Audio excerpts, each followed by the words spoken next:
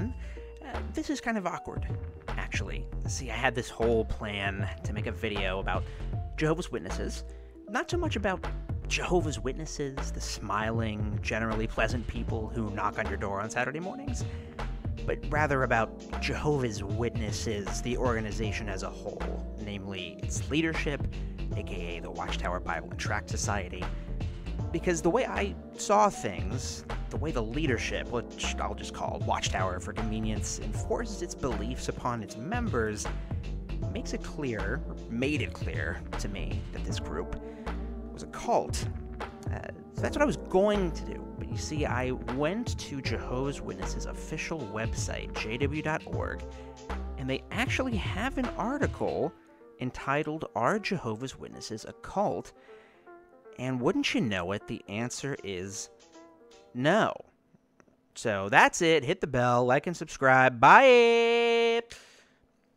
In the interest of full transparency, that was sarcasm back there. We are actually going to do the thing where I talk about why witnesses are a cult. But we are going to kick things off by looking at this article, because it is fascinating.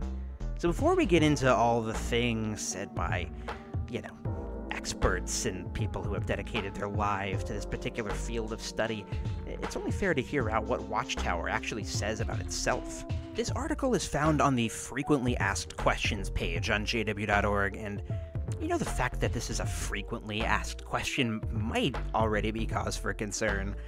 Like if you went on Arby's website's FAQ section and one of the frequently asked questions was, "Is Arby's a front for the mafia?" your first thought probably wouldn't be, "Oh, let's hear them out. I'm sure this is just all one big misunderstanding."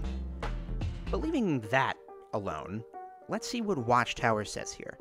The initial paragraph says, "Witnesses a cult? No. Jehovah's Witnesses are not a cult. Rather, we are Christians who do our best to follow the example set by Jesus Christ and to live by his teachings." So 2 sentences in, and we're already on shaky ground. Just because a group defines themselves as Christians does not exclude them from being a cult. See the Branch Davidians. This is the old, "we're not a front for the mafia, we're in Arby's" defense. And after this, things start to get properly wishy-washy. What is a cult? The term cult means different things to different people. However, consider 2 common perceptions regarding cults and why those perceptions don't apply to us. Now, if this struck you as sort of a little completely evasive, you're right. Like imagine you'd started to suspect that one of your friends was a criminal, and you confronted him like, "Hey, hypothetical friend, are you a criminal?" And your friend responds with, No. Well, the word criminal means different things to different people, but consider 2 common perceptions regarding criminals and why those perceptions don't apply to me. Also, please don't look too closely into my employment at Arby's. That wouldn't exactly inspire confidence, would it? Even though technically your friend is kind of right, there are different kinds of criminals, and people do think of different things when they hear the word criminal. But your friend is also totally being evasive about what the heck he's up to.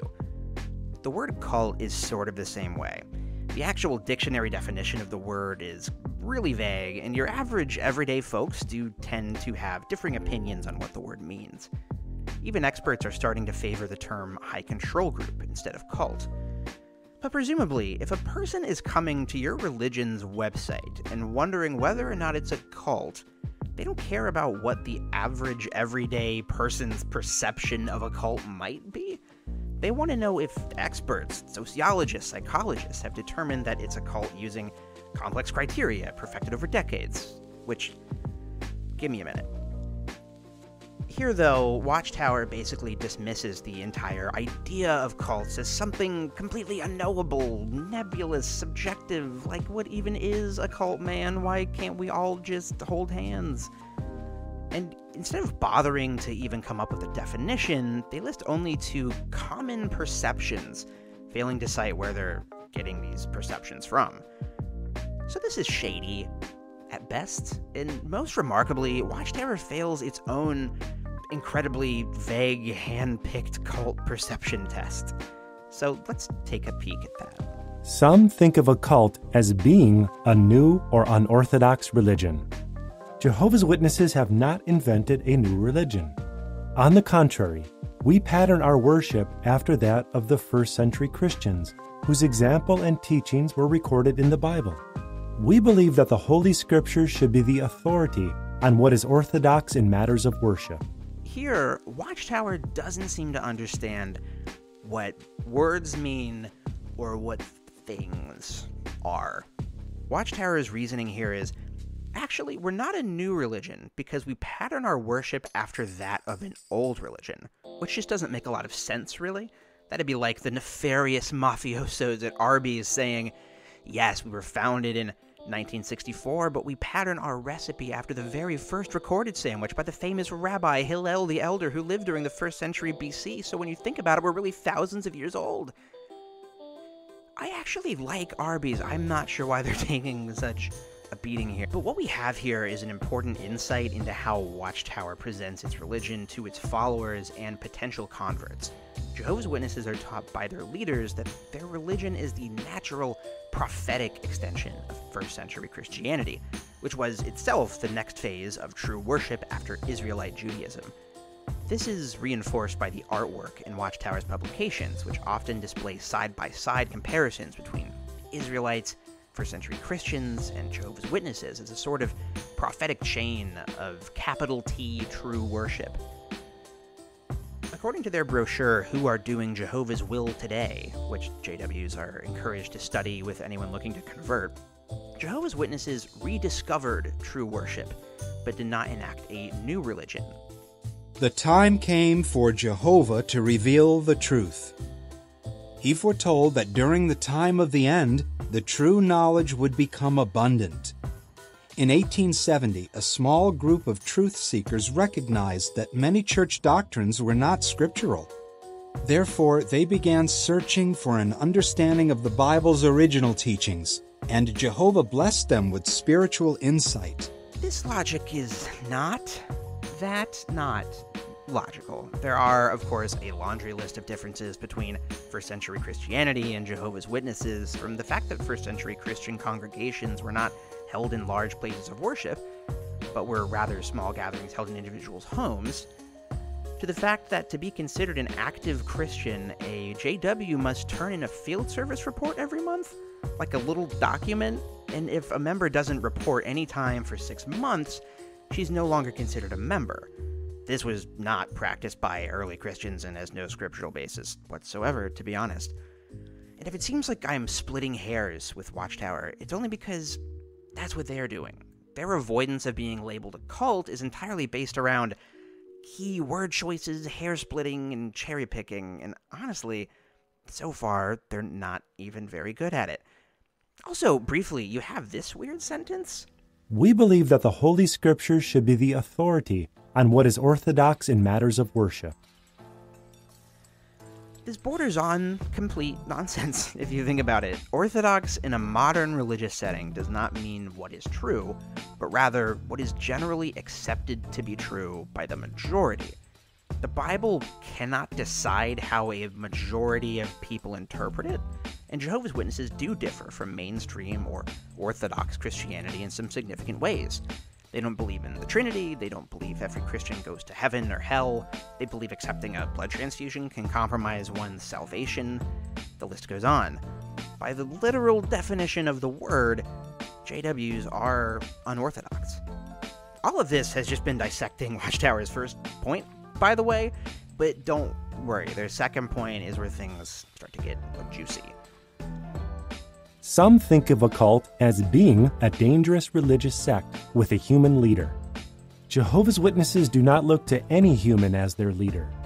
Rather, we adhere to the standard that Jesus set for his followers when he stated, "Your leader is one, the Christ." Matthew 23:10.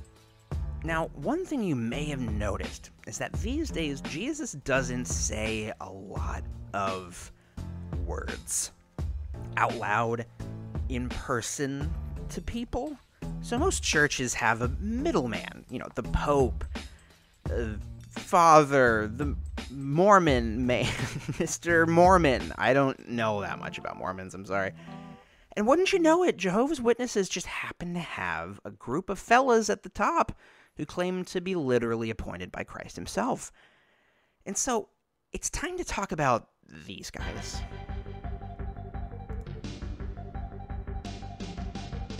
Jeffrey Jackson. I'm so surprised. I'm shocked they've given me this privilege. Samuel Hurd. A better late than never attitude? No, that is not acceptable to Jehovah. Stephen Lett. So the events unfolding around us are making clearer than ever that we're living in the final part of the last days, undoubtedly the final part of the final part of the last days, shortly before the last day of the last days. Garrett Loesch. Anthony Morris III. Our enemies. How we look forward to these enemies of Jehovah, our enemies, vanishing like smoke. Mark Sanderson. Well, I asked them, what about my work? I loved my work in the service department. The brother said, just walk away. David Splain. Did you know that many people are first recognizing the sound of the truth through jw.org? Kenneth Cook Jr. Hi. It's expected that all of those offering themselves to serve at Bethel or in other theocratic assignments have a clean conscience before Jehovah, having left behind all unclean practices or immoral conduct.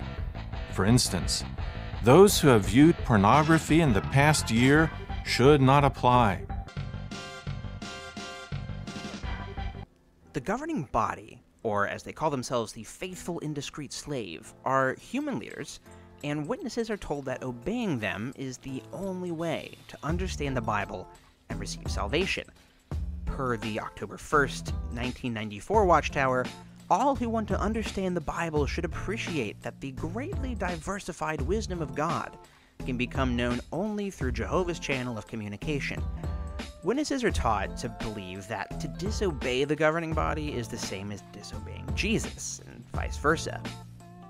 The governing body continues following the Lamb, Jesus, no matter where he goes. So when we follow the direction of the governing body, we follow our leader, Jesus. We can also remember the governing body by following its instructions and direction.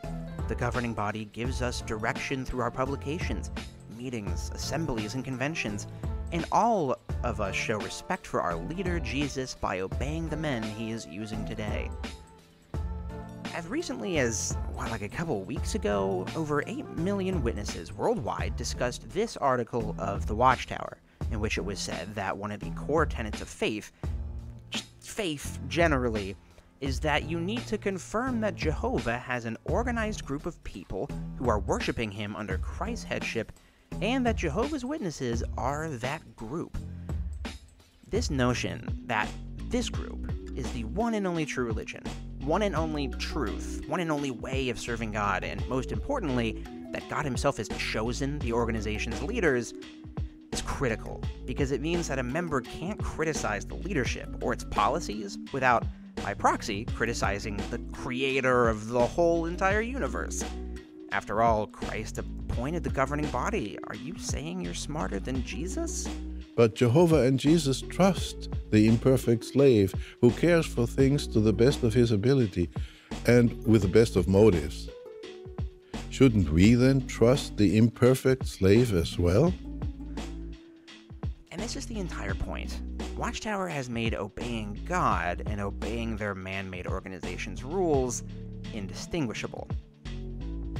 Take this quote from the Watchtower of June 2015. I'm bad at reading. To be fully pleasing to our God, however, we must be obedient in all facets of our life. We must never deceive ourselves into thinking that we can take certain liberties with God's requirements. We can personally find satisfaction when our love for God motivates us to do what Jehovah commands, even at times when we are pressured or tempted to do otherwise. This includes our being willing to obey directions from those who are taking the lead in true worship, though they are imperfect. Our obedience to divine commandments in our private life is precious in Jehovah's eyes. The governing body goes so far as to call themselves the visible part of God's organization. You know, beneath the invisible part, heaven.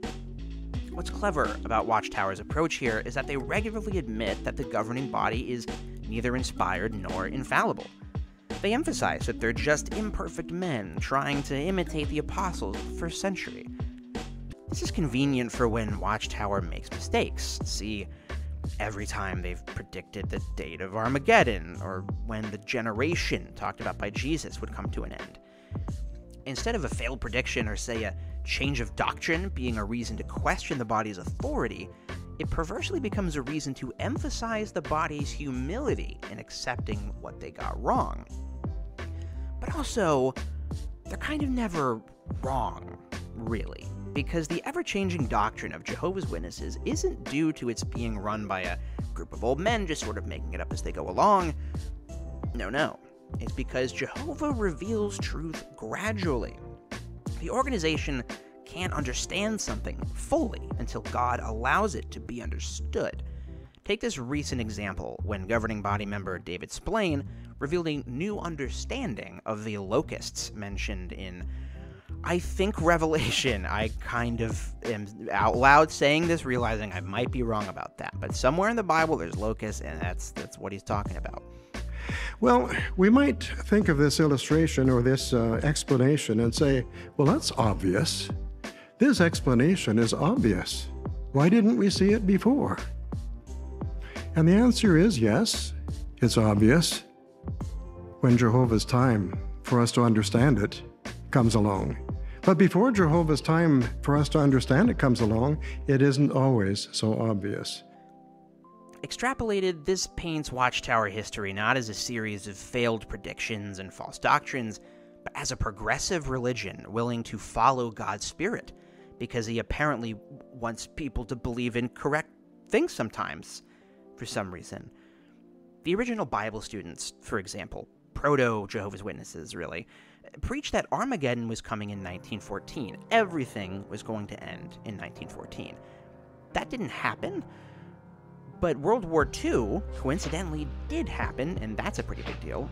So the way Watchtower spins it is that they weren't wrong, per se. God had revealed to them that 1914 was an important date in Bible prophecy. It's just that now he's revealed that it doesn't mean that the end of the world is coming that year. It just means that Jesus began ruling invisibly in heaven that year, and he cast the demons out of heaven, permanently banishing them to earth, and that's what caused World War II. And then in 1919, Jesus... Again, the point of this video isn't to point out that Jehovah's Witness beliefs are wrong or silly. I literally can't disprove that an invisible Jesus began ruling invisibly in heaven in 1914. The point here is to emphasize the way these beliefs are enforced and how inconsistencies are portrayed to its members. By using this sort of deceptive illogic, Watchtower can systematically whitewash their own history. The point is, Jehovah's Witnesses are taught that its leaders are God's sole channel of communication. This is not an organization, it's God's organization. Thus, everything that the leaders say is from God, Jehovah. Jehovah's Witness meetings are not where members gather to study a group of men's suspiciously authoritarian interpretation of Scripture. It's where Jehovah teaches them. When discipline is offered, it's not because the elders are enacting Watchtower policy, it's Jehovah's discipline. That discipline thing is important because, yeah, you're kind of not allowed to leave. Like, ever? What should happen if a member questioned the authority, not of Jesus or Jehovah, but the imperfect men who lead by their own admission an uninspired and imperfect organization? That person would be labeled an apostate. The Watchtower of August 1st, 1980 says an apostate is one who thinks he knows better than his fellow Christians, better also than the faithful and discreet slave, aka the governing body, through whom he has learned the best part, if not all, that he knows about Jehovah God and his purposes. He develops a spirit of independence and becomes proud in heart, something detestable to Jehovah. And Watchtower believes that not so great things are going to befall apostates.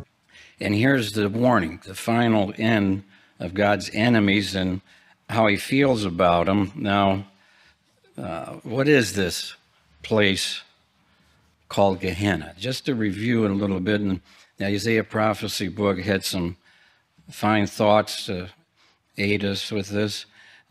They quote this Jewish scholar who wrote, quoting him, "It is a place adjoining Jerusalem, and it is a loathsome place. And they throw their unclean things in carcasses. Also there was a continual fire there to burn the unclean things and the bones of the carcasses." Fire would be a suitable means of eliminating such refuse. Now this point, what the fire did not consume, the maggots would. Now, I don't know if you know much about maggots, but you see a whole bunch of them. It's just not a pleasant sight. But what a fitting picture of the final end of all of God's enemies.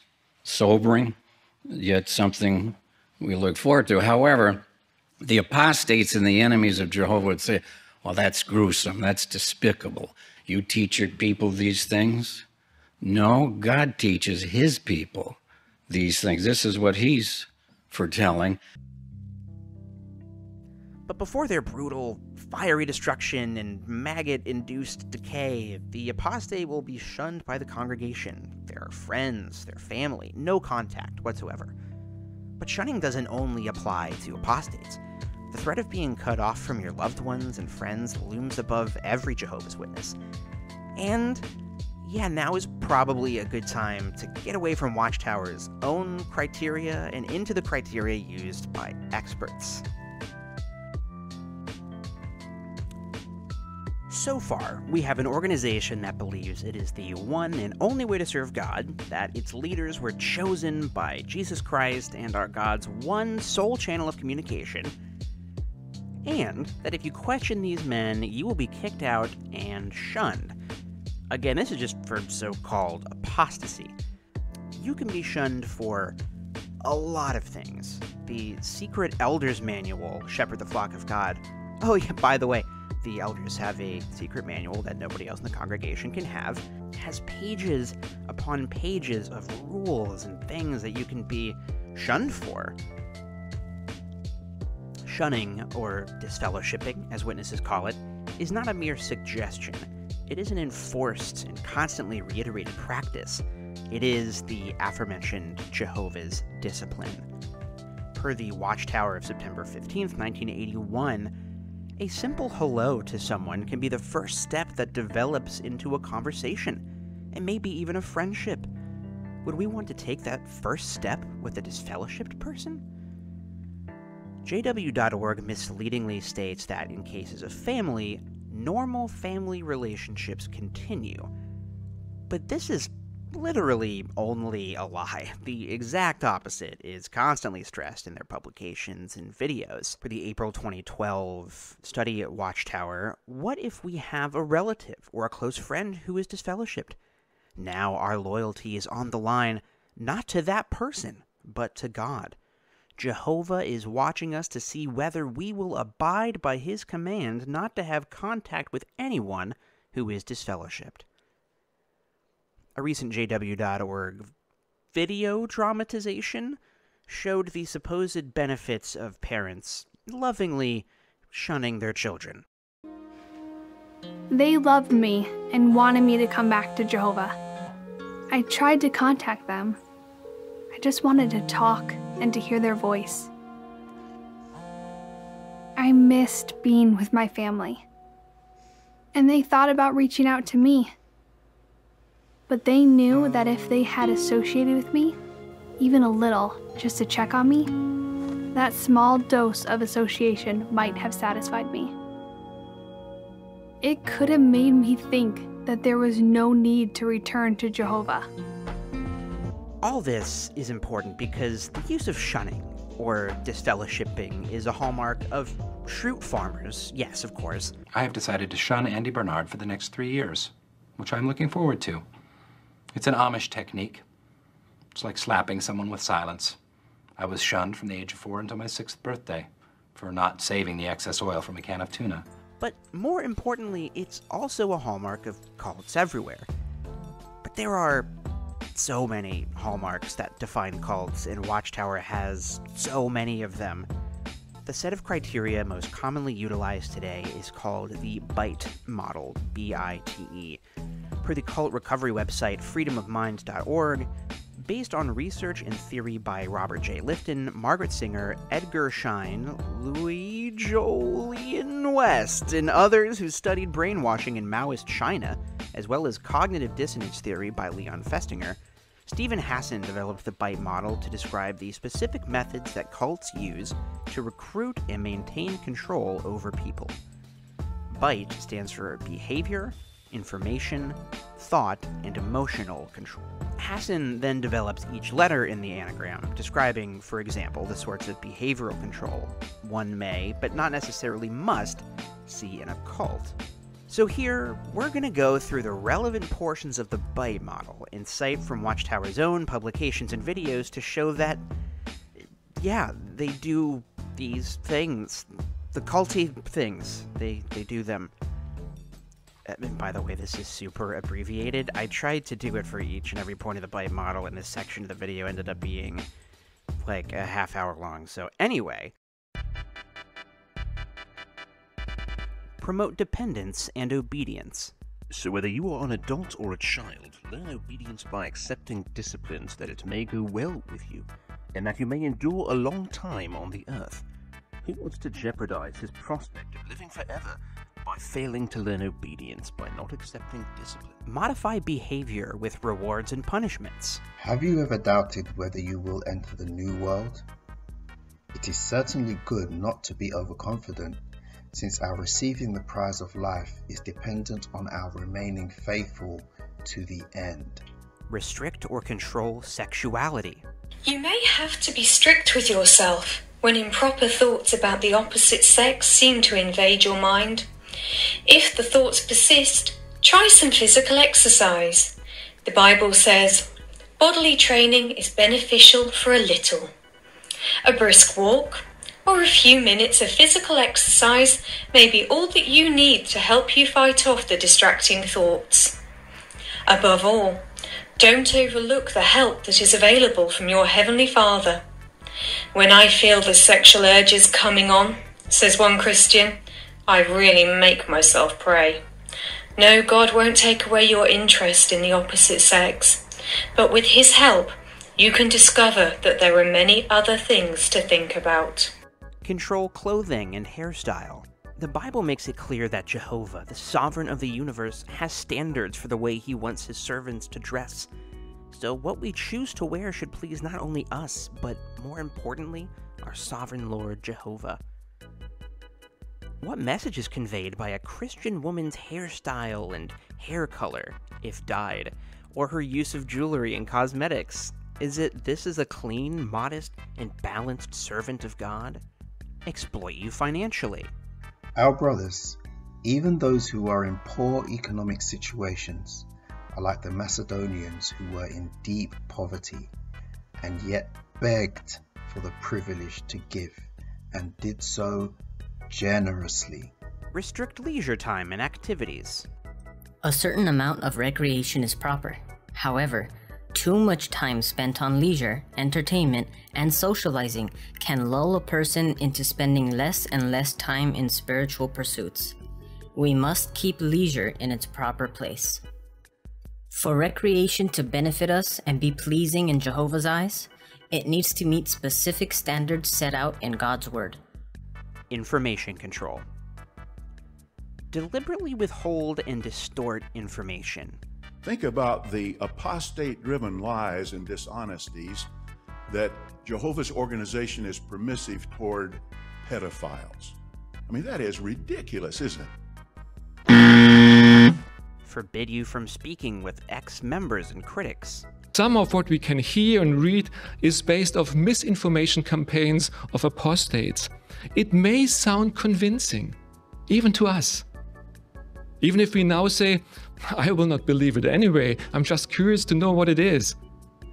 Exposing ourselves to this kind of misinformation can create doubts and undermine our complete trust in the governing body.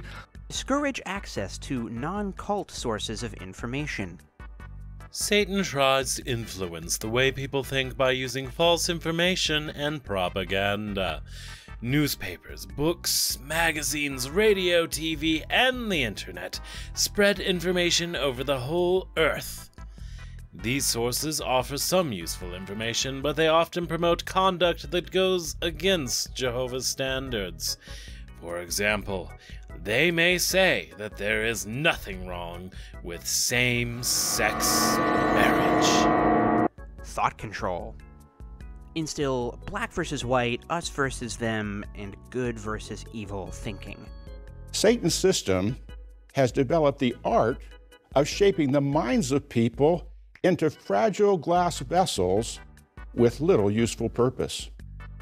In fact, Romans 9:22 refers to such ones as vessels of wrath made fit for destruction.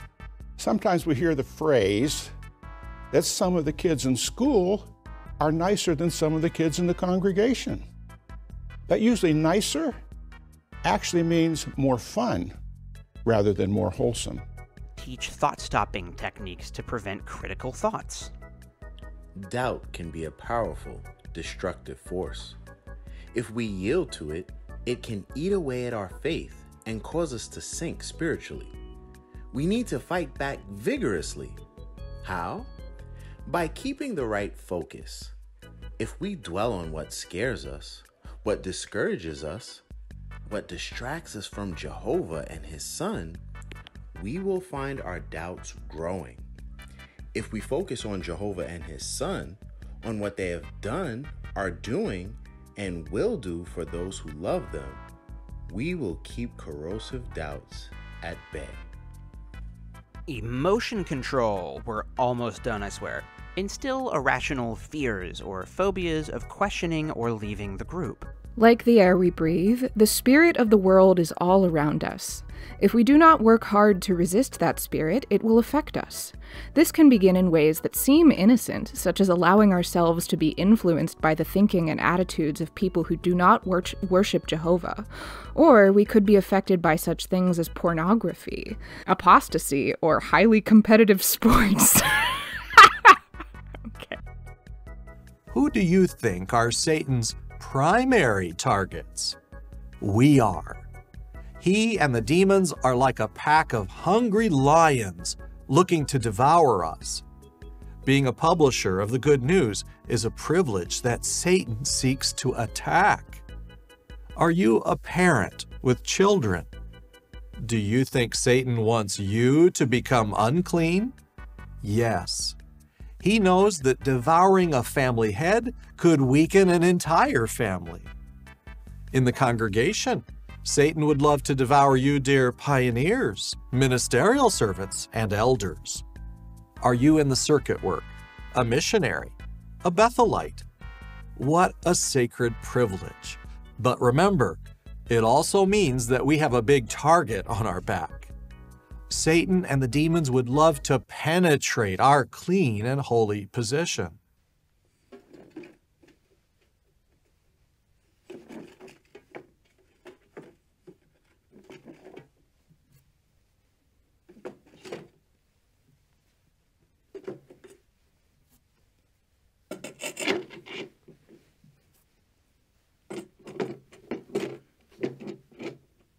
Very good. They all fit. That last one doesn't actually have to do with anything. It's just kind of weird. But then, you know, there's a bunch of stuff about not questioning the leadership, stuff we already talked about, weird rules about sex. Penetrate. So, yeah, fun. Lots of fun clips and quotes that showed disturbing, culty things. To recap, this is a religion that mandates absolute obedience to the leadership. Rarely will there be a difference distinguished between the human leadership and God himself. If you step out of line too many times or aren't deemed repentant enough by the elders, or if you question the leadership, you will be shunned. That means losing your entire social network, since you're not allowed to foster close friendships with outsiders, aka worldly people, and your family. Your family will be discouraged from speaking to you, and if they fail to shun you completely, may be restricted from certain privileges and be looked down upon by the congregation. Oh, and then you'll die at Armageddon. We didn't get to that. All non-witnesses will be destroyed at Armageddon. Fun fact. But, do we really need to get into that at this point? If we keep paying attention to Bible prophecies that are being fulfilled in our day, we will not be distracted by Satan's world. We will not be blind to the real meaning of world events. Christ will soon complete his victory and destroy this wicked world during the righteous war of Armageddon. Imagine how happy we will be after that. It's bad. It's all pretty bad. The whole point of making this really was to inform.